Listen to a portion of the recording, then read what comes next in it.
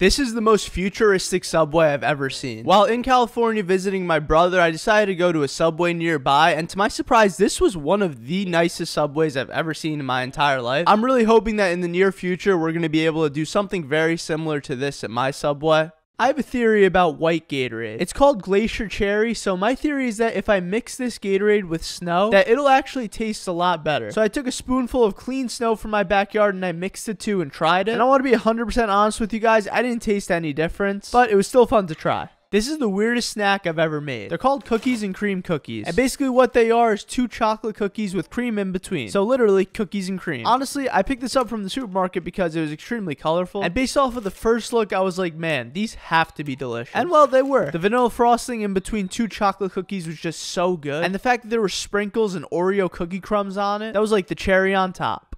Would you guys eat a pickle pizza? This is from the Youth Fair in Miami, Florida. Pineapples on pizza?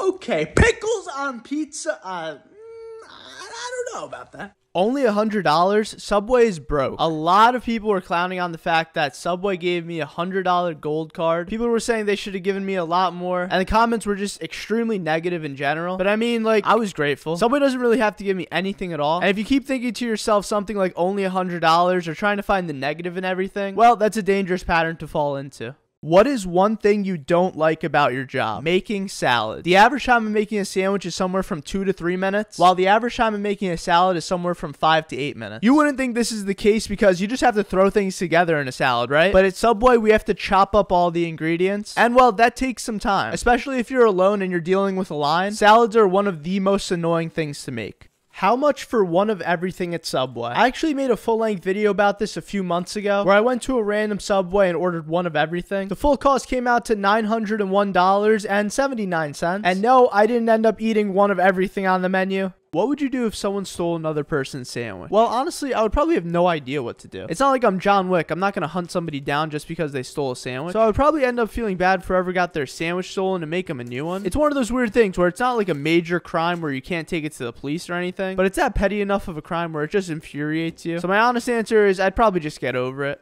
Milad, what's the best food you can make besides sandwiches? Well, I would say steak, but we all know how that went. I wouldn't consider myself a master chef at all, but I do like to cook. Now, I must admit, I'm not good at cooking anything besides sandwiches, but I really want to try and I really want to become better at making food for myself because eating at home is a lot more powerful than eating out. So I'd love to hear suggestions for what you guys think I should try making and whether or not you guys would like to see me make more cooking videos. I used to love snow growing up, and now as an adult, well, I wouldn't say I really love it anymore. It's a pretty cool thing, and for a lot of people in the South that have never experienced snow, they probably think it's something that's really, really cool to experience. And you know, I would agree, except for when you have to shovel the snow. I would honestly love for it to snow every single day if it wasn't for having to shovel.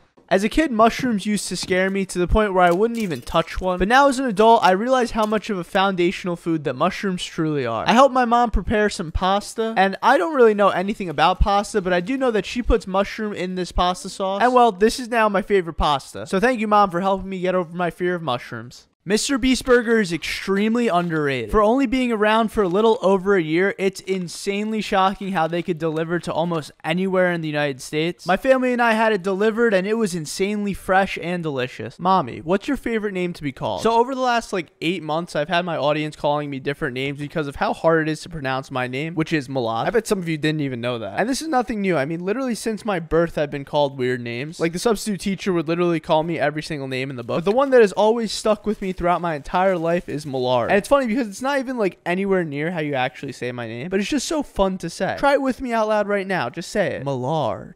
Let's make waffles from Parks and Rec. I was born ready. We start with our waffle mix. Add an egg, pour cold water, and whisk. Waffle, whipped cream, sweet maple syrup, and the cherry on top. Look at that, it's waffles. Wow, I'm feeling pretty presidential. Let's make a Krabby Patty. SpongeBob was my favorite show growing up. We start with our bun. SpongeBob's creator said that the Krabby Patty contains no real meat, so we use an Impossible Burger. Add our Krabby Patty, add lettuce, cheese, onions, tomato, ketchup, mustard, sea pickles, and a top bun. There it is. Cheers. I thought of something funnier than 24.45. Wow, this is delicious. Really, really, really? Yes, yes! Mr. Krabs sure isn't going to be happy about this one, but my thoughts on Jared from Subway. I believe Jared from Subway single-handedly ruined the entire Subway brand. This may be a bold take, but I think without Jared from Subway, Subway would probably be one of the highest earning fast food chains across the world. But I genuinely think that this man literally ruined the name of Subway and turned so many people off from ever eating Subway again. Hey Milad, you're really a gentleman for giving all those free cookies out. That's pretty heartwarming, thank you. But I honestly don't think it's too big of a deal that we give out free cookies. It's kind of just like a little I love you to the customer to remind them how much, well, we love them. They would lose so much money if you were CEO for one day. Well, that hurts. But yeah, they definitely would. My first order as CEO would 100% be to give every sandwich that somebody orders a free cookie. And I'm pretty sure that decision alone would probably bankrupt all of Subway. But the customers need free cookies. It kind of hurts me, though, that you think that I would instantly fail as the CEO of Subway. I mean, you're not wrong, but like, at least believe in me. What happens if somebody's card declines? Well, if I make somebody a sandwich and when I go to ring them up, their card declines, it's really simple what we do. We'll just take the sandwich back apart and act as if nothing ever really happened. And if they really want the sandwich that badly, well, then I'll just hand them a mop and they can get to work. A lot of you guys have been asking me recently what happened to buying the Subway, and over the past few months I've kind of been working on trying to figure out how to go about doing this. And to be 100% honest with you guys, I've decided that I don't think it's the best idea to buy my parents' Subway. I realized how much of a commitment that it really is to own and operate a Subway. I'm really sorry to my audience because I told you guys a couple months ago that I was going to buy it, and I should have never put out that video without being 100% certain that I was going to do it. So I don't really know what I can do but say sorry. In the future, I'm going to try my best not to ever put out videos without actually meaning what I'm going to say. I feel really bad. I made Italian cookies for my family, but I messed up somewhere along the way. Italian cookies aren't like normal cookies. They're more like a sugar cookie that's Italian. But I might have not added enough baking soda or put too much flour or something, because when I bit into it, it was just very doughy. But other than that, they were delicious. Has anyone ever said, but I want 2 cookies? So there was a mom that came into the Subway once that I offered a free cookie to, and she told me, well, if you give me a free cookie, you got to give one to my daughter. So I was like, okay, fair enough. So I gave one to her daughter. And she was like, well, if you're giving one to my daughter, then you have to give one to my son. So at this point, I gave her 3 free cookies and I felt scammed. I am not Subway. As obvious as this may sound, I've quickly learned that not everything on the internet is so obvious. Recently, I've been getting dozens, if not hundreds, if not thousands of comments and DMs about people's experiences that were negative at Subway. And I just have to say one thing. I am not Subway. I am not the reason that the tuna scandal happened. I am not the reason that your 12-inch sandwich was 11 inches. I'm just a man that started making YouTube videos at Subway and never expected any of this to happen. But I am not a multi-billion-dollar global corporation. How would $5 footlongs drive Subways out of business when you would sell way more if they were $5? Well, Waveside, we simply wouldn't be making a profit on any sandwiches if they were $5. It doesn't matter if we'd sell 1,000 more sandwiches, we would literally be losing thousands of dollars. So if the cost of sandwich ingredients for each sub was like average below $5, I'd understand, but it's above $5, so we would literally lose money if we did $5 footlongs. Will Subway ever bring back the $5 footlong? To be honest, probably not. The $5 footlong was introduced in 2008, and the value of $5 from 2008 to 2022 is about $6.47 today. Now, a $1.47 increase might not seem like much on the surface, but this is a 29.4% inflation of the dollar. If $5 footlongs ever did make a return, it might just drive the rest of the Subways that exist out of business. How to get free Subway. There are 2 different methods to go about getting yourself a free Subway sandwich. The first method is to download the Subway app, and every time you buy a sandwich, just scan the app. And the second way is to just rob your local Subway. How do you feel having the same job as the yodeling Walmart kid? So if you didn't know, the kid that went viral a few years back for yodeling in Walmart now works at a Subway. And well, honestly, I think this is the single greatest thing that's ever happened in Subway history. He seems like a pretty stand-up kid, and good on his parents for making him work a job while he's young. And he actually released a song that's now going pretty viral while working at Subway. Pretty impressive if you ask me.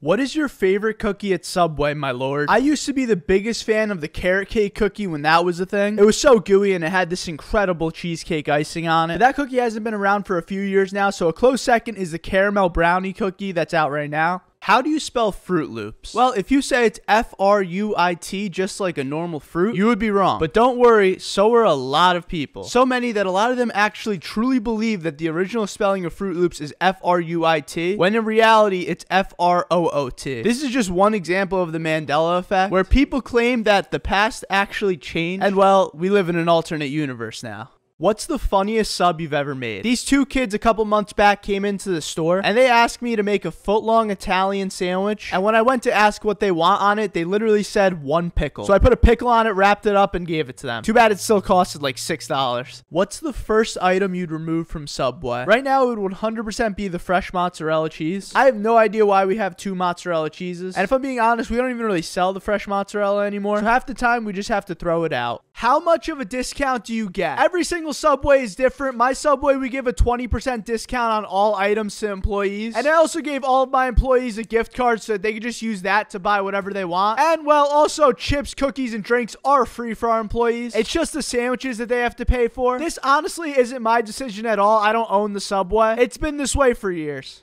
Let's make the death sandwich from the regular show. Whoa.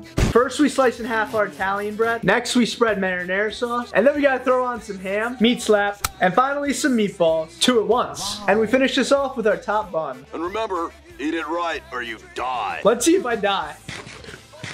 I feel completely fine. I actually feel great.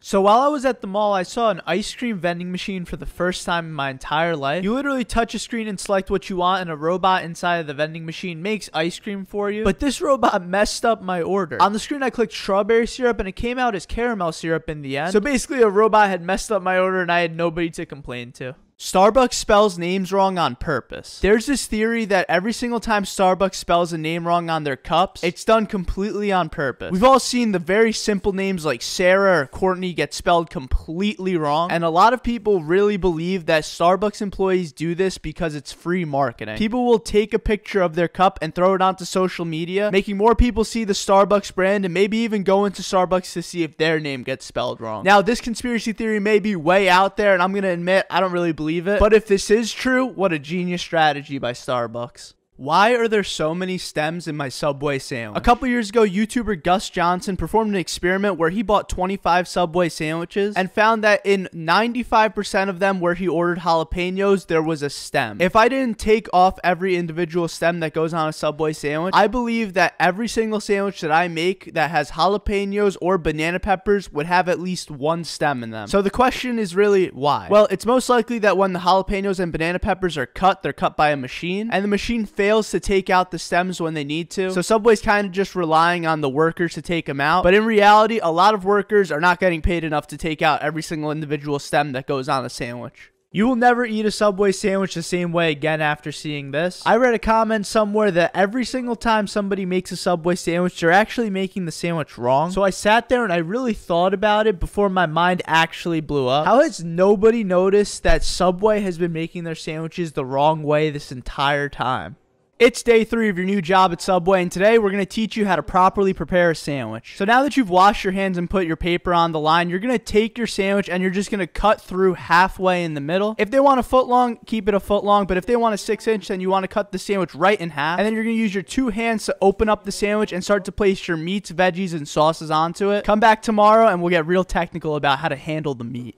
Welcome back. It's day 2 of your training at Subway. Yesterday, you learned how important it is to wash your hands. Today, I'm going to prep you to make your first sandwich ever. So every single sandwich that you have to make, you have to put on gloves and put a paper onto the line. So once you have your gloves on and you have your paper on the line, you're going to go ahead and grab yourself a roll. Come back tomorrow and we're going to make your first sandwich. Have you ever found a coworker or yourself sleeping on the job? Once when I was in high school, after a very long day, I went to work. And this was back at the old Subway, which was always usually dead. So I never really had customers late at night, and I fell asleep while sitting down in my chair, and all of a sudden I woke up from the sound of a ding from a bell that we have in the front, and I immediately apologized to the customer, and we both had a good laugh about it. Buy a cookie from the futuristic Subway using the gold card. In case you didn't know, like 6 months ago, Subway sent me a gold card, which is basically just a $100 gift card. But I basically carried this thing around with me everywhere I go. It's been to Dubai, it's been to California, it's been to Hawaii, it's been everywhere. Let's make butterbeer from Harry Potter. We start off with cream soda and vanilla ice cream, and then we add ice cream soda, caramel, and of course our butter extract, and we mix it all together, and we top it off with some whipped cream. You're a wizard, Harry. This honestly looked gross to me, but after trying it, it was insanely delicious. What's the best sauce combination at Subway? In my opinion, the best combination of sauces that you get at Subway or just in general is sweet onion and chipotle sauce. It kind of reminds me of a sweet and sour sauce that has an extra little kick to it. When you ask for extra mayo at Subway. Yeah, please, turn me up. Turn me up, please. If I was the CEO of Subway, I would add one sandwich to the menu right now. This is a sandwich that is so popular that world-renowned chef Gordon Ramsay has literally talked about and made this sandwich so many times. The sandwich in question is the idiot sandwich. Has anybody tried breaking in before? One night when I was closing up the shop, I was putting everything away, and all of a sudden I saw somebody come up to the door. And on the inside of the restaurant, we have a bolt lock because sometimes the actual lock won't work. And the bolt lock was the only thing preventing the person from coming into the store. And the person pulled the door a little too hard, and the bolt lock actually broke. The guy basically walked in and was like, "Wait, are you guys closed?" And I was like, "I mean, yeah, all the lights are off and everything's away." And he was like, "Oh, my bad. Jersey Mike's is better than Subway." What do you want me to say to this? Because you've commented this on literally every single one of my posts for the past like 25 posts. So here's your sliver of attention. I'm not even thinking about what's better than what. I literally just work at Subway and film my life. Okay, I'm done screaming now. These two college students got the opportunity to play rock, paper, scissors for $1,000. This was in front of a packed stadium, and that was probably the easiest $1,000 he's ever made. This is a $500 Subway gold card that I bought myself, and I'm going to be giving it to my coworker Will, so let's see his reaction. Yo, Will, I got something for you. This is a $500 Subway Golds card. And this is... Oh my god, it won't open. But this is yours, alright? That's yours? Yeah. It's $500 on that thing. Damn. Thanks, bro. Of course.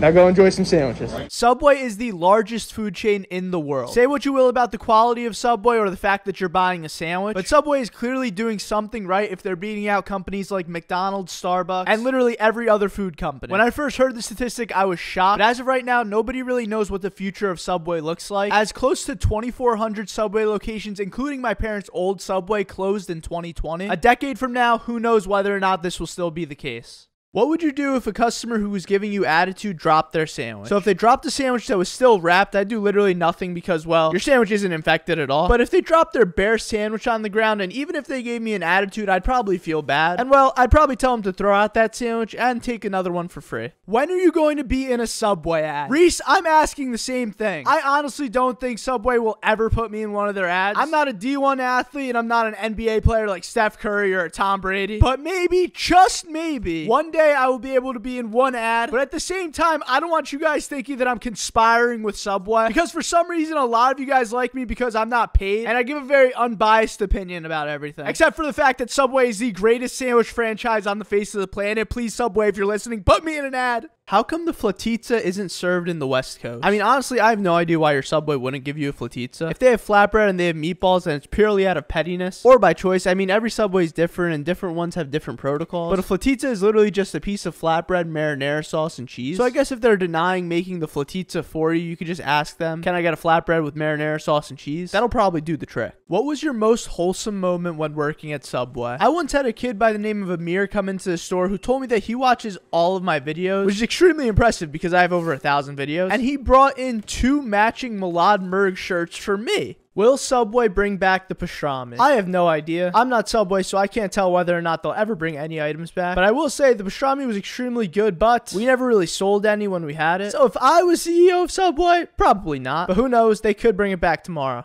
When will you be the CEO of Subway? Probably never. I mean, let's be real. The CEO of a massive corporation like this has to be some kind of like 50 or 60-year-old. But this is an open invitation to Subway. If you made me CEO for one day, I literally think the video would go so viral. And Subway, I know you're watching this, so what do you say? Once I made a steak that upset millions of people. A few months back, I made a video of me trying to make a steak, and instead of using a cast iron skillet, I ended up using a pan, and oh boy, the comments were infuriated. I quickly learned how much of an art making steak truly is. So when this Frenchman came into my restaurant and asked for his steak to be well done, I mean, I lost it at that point. This robot had some nerve. I became a boxer in a VR world. Honestly, it's pretty fun. I got this VR headset last week, and the first thing that I started doing on it was play the boxing game. And some of y'all told me I'm built like a Roblox character, so it's actually a pretty good at-home workout while gaming. I think in the future, I'm going to start posting a lot more VR content, so stay tuned. What headset do you use, Milad? I have a Quest 2. Well, Seren, I also have a Quest 2, but I don't think that's by choice. I feel like I don't really have any other really good option. It's just the easiest one to use and record on, in my opinion. These are blue and green cherries. Yes, you heard that right. Blue and green cherries. I never knew that these existed until somebody DM'd me and said that I need to try blue and green cherries. And I also ordered a jar of yellow cherries, but they never came in the mail, so maybe I got scammed. But these things blew my mind. I never knew that these existed. But then after trying them, something was a little fishy. I honestly think that they just took Marciano cherries and dipped them into food coloring, because it literally just tastes like a cherry that's been drenched in food coloring.